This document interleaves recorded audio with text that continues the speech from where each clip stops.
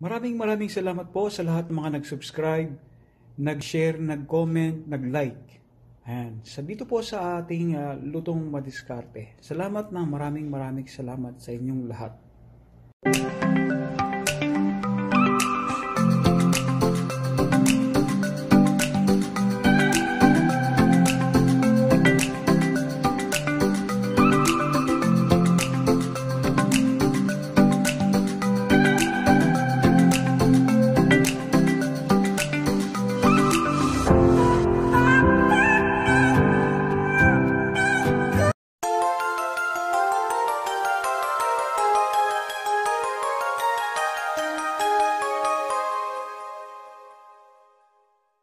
Welcome to my channel, ang Lutong Madiskarte. Ngayong araw na ito gagawa tayo ng AL-BAIK version ng fast food.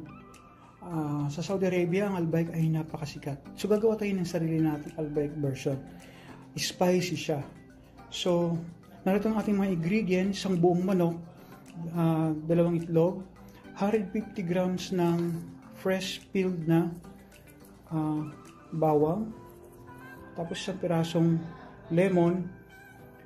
Meron tayo ritong LABNEH o yogurt na plain ang lasa. Pwede rin gumamit ng mayonnaise. Meron tayo ritong seasoning, Italian seasoning. So mga dried basil yan, dried oregano.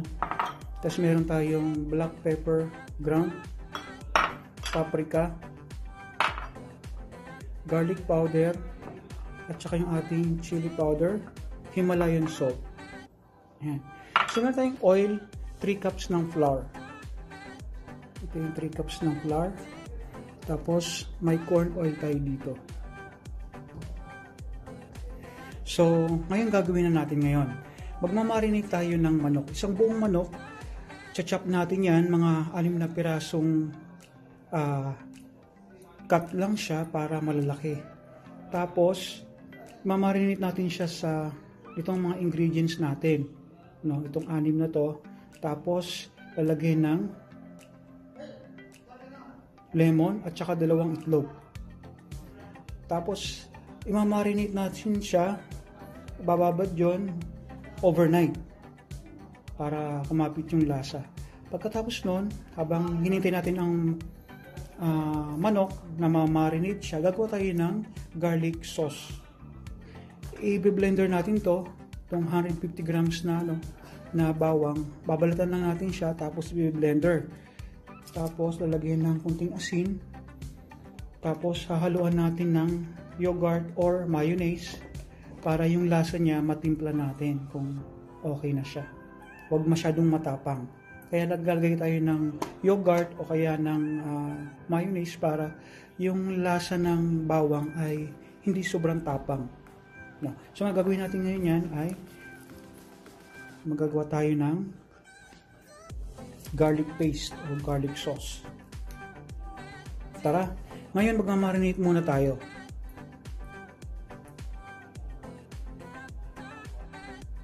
Nandito ngayon ang ating 3 cups ng all-purpose flour.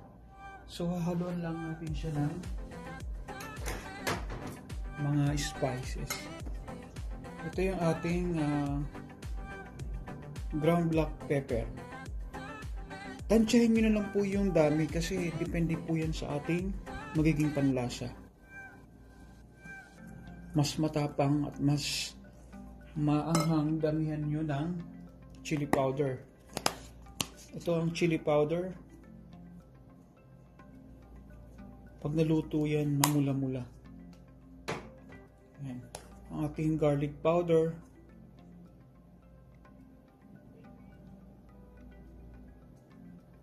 Ayan.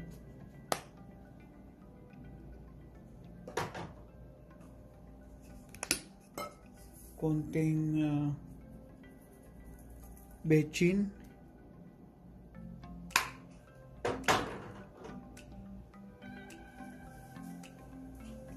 Yung ating paprika powder. Para manamis-namis ng kapo naman.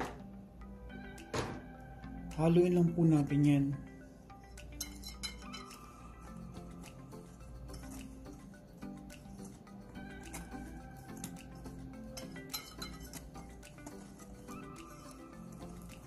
Dahil yung ating marinated, may itlog na po yun, kaya mas madali na siyang kumapit. Pag niroll nyo lang po rito. Ayan, sige, ready na yan. Tapos, start tayo ng frying.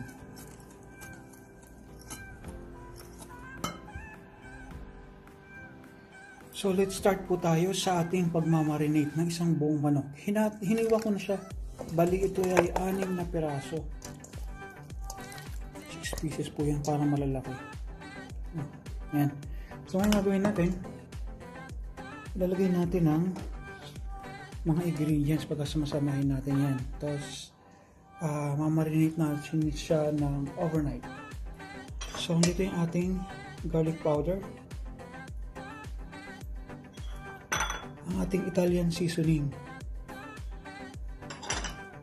Ang ating ground black pepper. Ang ating paprika. Ang ating chili powder. At ang ating asin, himalayan salt yan. Kaya healthy. Tapos 2 itlog.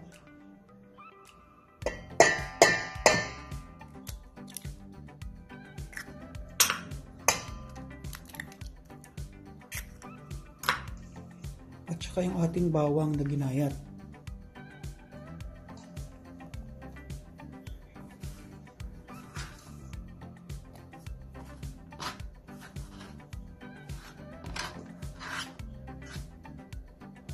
So, kakamayin natin siya, no? Ayan.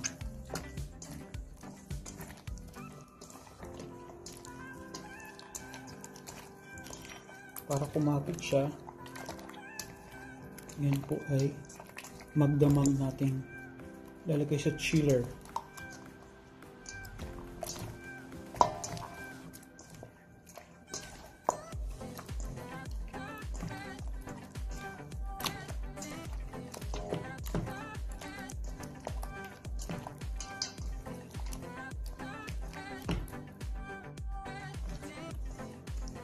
I-add natin yung isang buong lemon.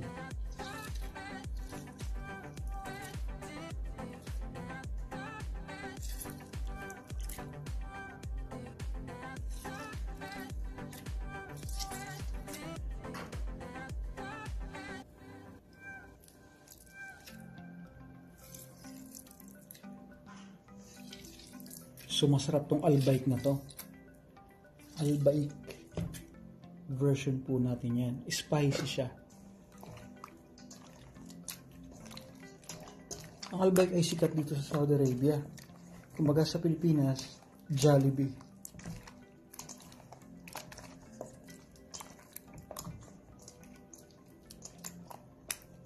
Yan. Takpan natin to ng plastic.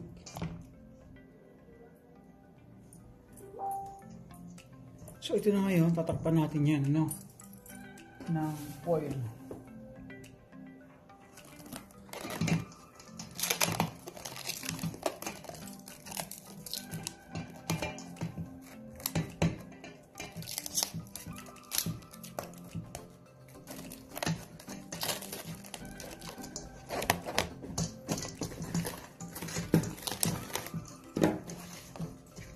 Lagyan natin ngayon yan sa ref. So, ready na po ang ating marinated chicken. I-coat natin ito ng harina na mayroong garlic powder, paprika powder, chili powder, tsaka ground black pepper. Tapos konting bechin, ano, para maglasa. Sige, start na po natin. Gagawa tayo ng coat para dito.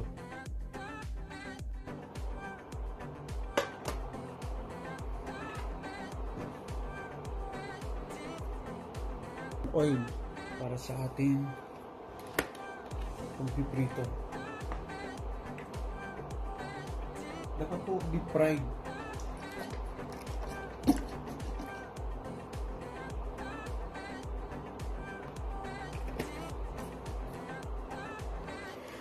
So ngayon, start na natin ang pagkukoat ng ating marinated chicken.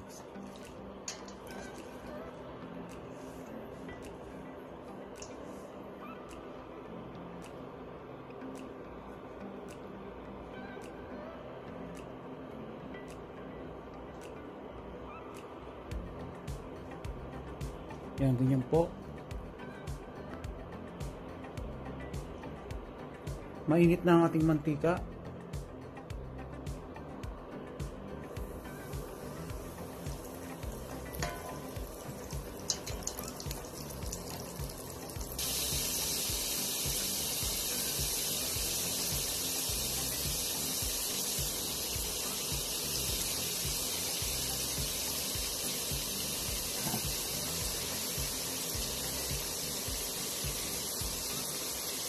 Hanggang sa mag-golden brown.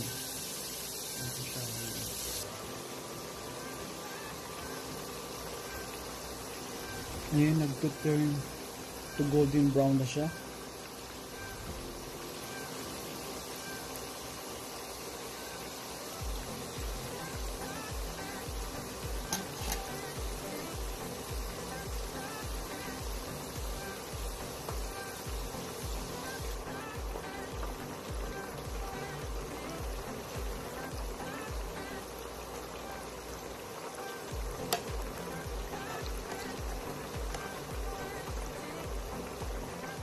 Diba? Ito yung kulay niya. Yung bango.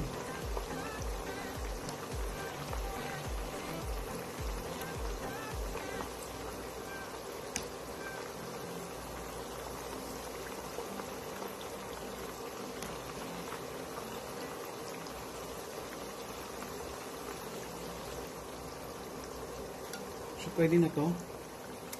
Hangin na natin.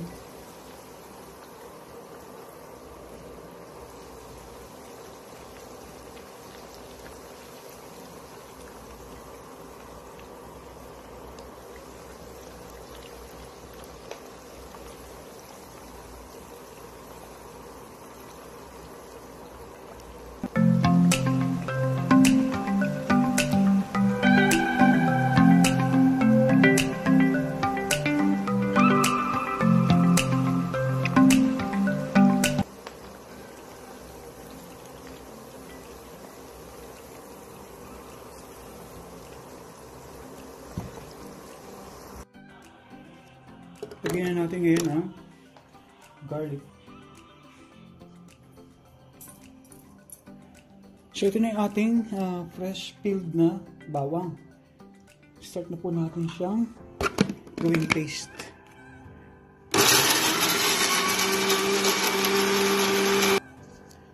So add natin siya ng oil.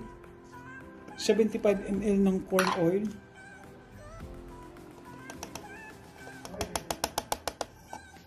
At isang buong lemon juice.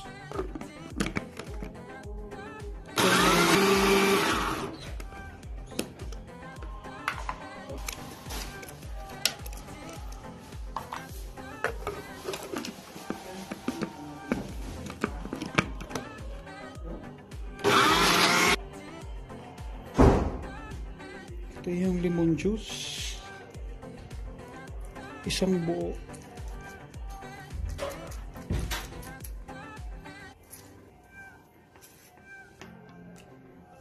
Tapos lalagay natin sa loob ng blender.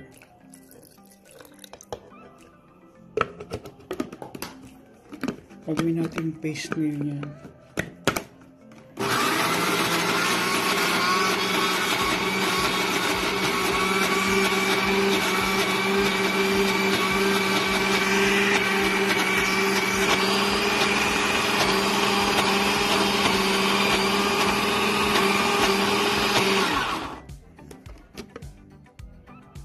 Lalagyan muna natin ng mayonnaise para mawala yung sobrang tapang ng bawang.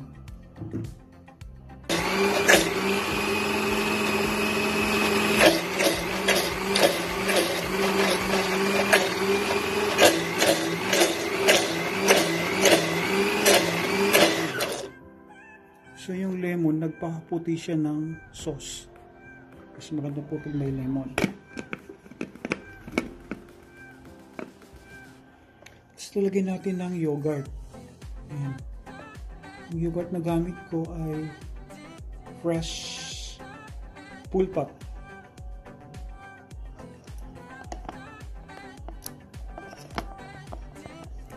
Lahatin ko na. Ito po ay 200 grams siya. 200 grams. Pwede tayo mag-adjust ng ingredients. Gusto niyo mas marami, mas malasa, kuntian nyo lang yung mayonnaise or yogurt. Parang lasang-lasa ang bawang.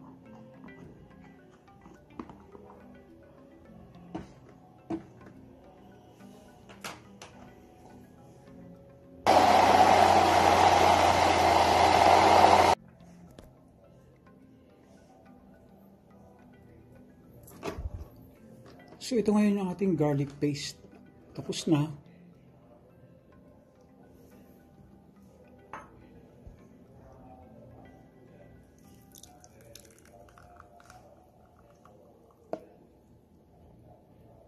Yan. Yan ang ating pinaka-sauce ngayon.